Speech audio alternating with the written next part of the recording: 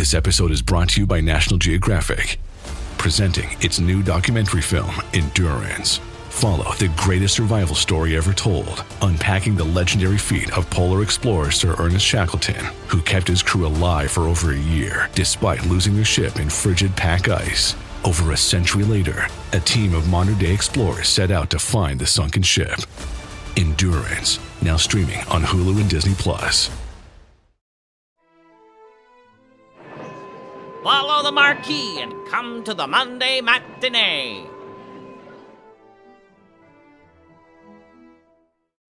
The following audio drama is rated PG-13, suggesting that children under the age of 13 should listen accompanied with an adult.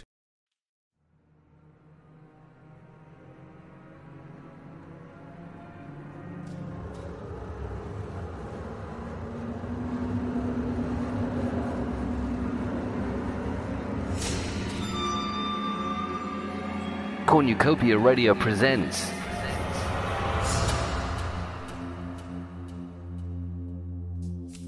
It was old Jim Withers that started it. He was sat on the entrance gate one damp, cold September night, all alone in his little hut, watching Wheel of Fortune on a tiny TV with washed-out colours and cursing a thermos flask that refused to keep his tea warm past 3 o'clock. Perhaps that was the reason he never noticed that he'd signed the wrong column on the form, meaning that the truck that should have gone to the biohazard facility rolled out for the regular city dump instead. But just one mistake wasn't enough for our little tale, and like a perfectly choreographed ballet of misfortune, the truck driver got confused, and on his last stop on the way to the dump, accidentally left behind a mysterious dumpster cart from the local army base in an unremarkable, abandoned alleyway. And so it sat there for a few days, quietly bubbling away to itself, an ominous faint green glow emanating out from under its lid, illuminating the dark autumnal night that surrounded it. But then on the third night, the silence was loudly broken as a car screeched into the alleyway and a tearful, angry young woman jumped out, slamming the door shut and forcefully opening the boot. Without even looking, she emptied its stacked paper contents straight into the dumpster. It splashed and fizzled within as it happily ate the meal it had been presented with, not quite digesting the books, but instead mushing them up and making everything vibrate with a strange power and energy. The crying woman didn't notice, though. She simply snarled into the sky, "That'll show you, you arrogant cheater! Say goodbye to your comic collection, you worthless cretin!" before slamming the car door shut and driving away into the night, neither understanding nor caring about what she had left behind.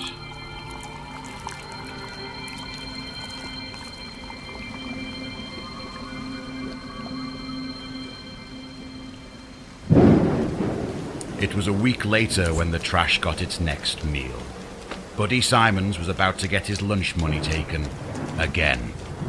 He tried fighting back, but all he ever got was slapped about.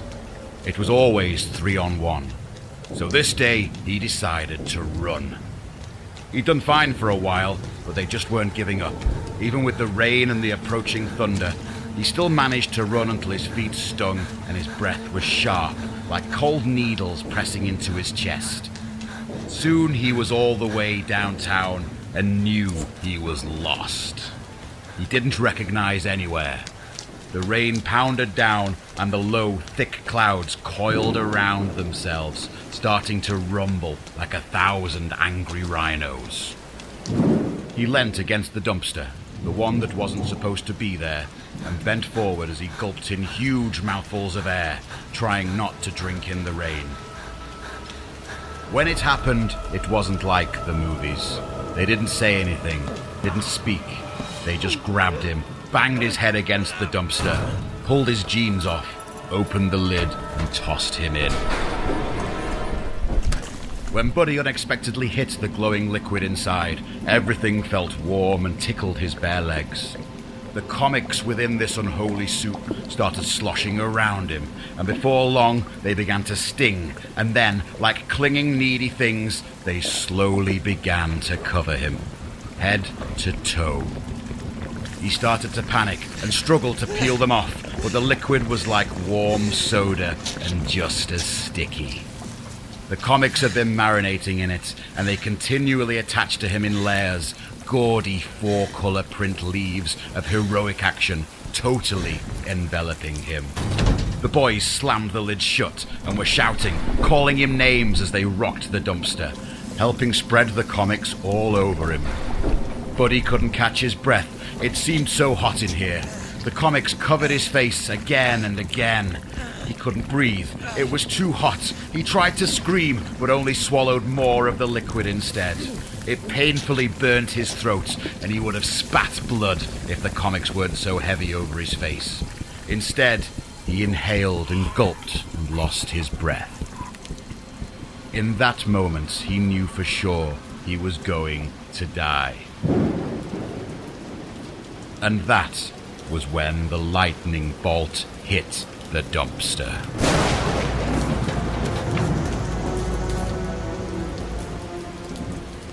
A local shopkeeper who didn't see Buddy go in, but had heard the boys shouting and saw them rocking the dumpster, called the police.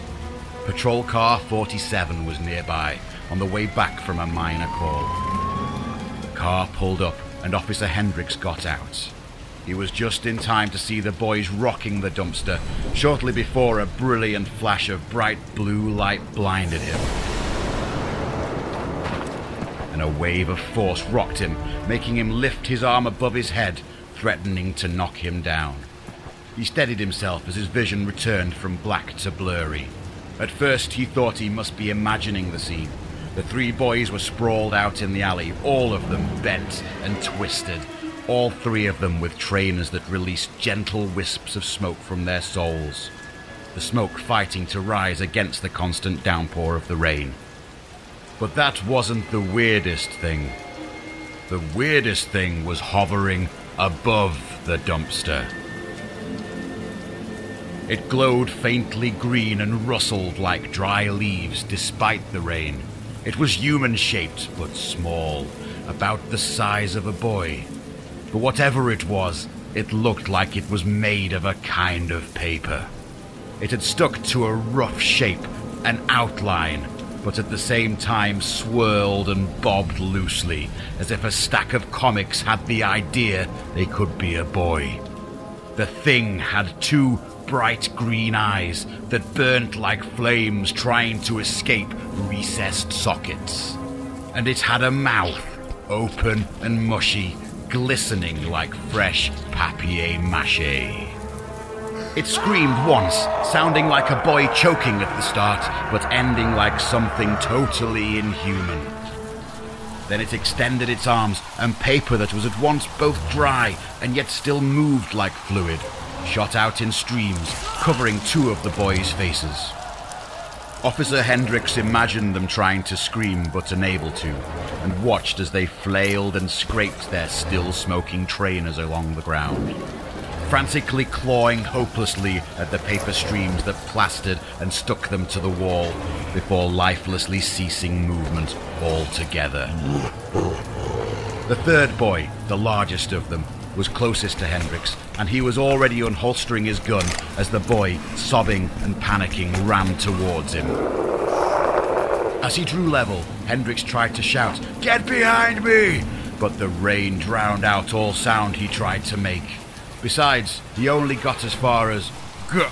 before the thing from the dumpster coated the running boy's head in a torrent of slick, flowing paper. Pages from comics of heroism and superheroes filled the air around them. Hendricks noticed almost absent-mindedly a single panel showing Batman gliding, silhouetted by the full moon. But soon that panel, that page, was gone, as a stream of paper unrelentingly poured onto that unfortunate running child. He had stopped running now, though, and had fallen to his knees, trying to peel the pages off that clung to his face, clearly weak and numb, his fingers struggling to work and his arms heavy and uncoordinated. "Stop or I'll shoot!" commanded Hendricks, aiming his pistol at the flying, swirling mass of boy-shaped comics. The teen next to him fell over silently and was still. The thing that used to be Buddy but now wasn't looked at the cop and laughed, flying off up into the storm above him. And that was the day that Comic Book Boy was born.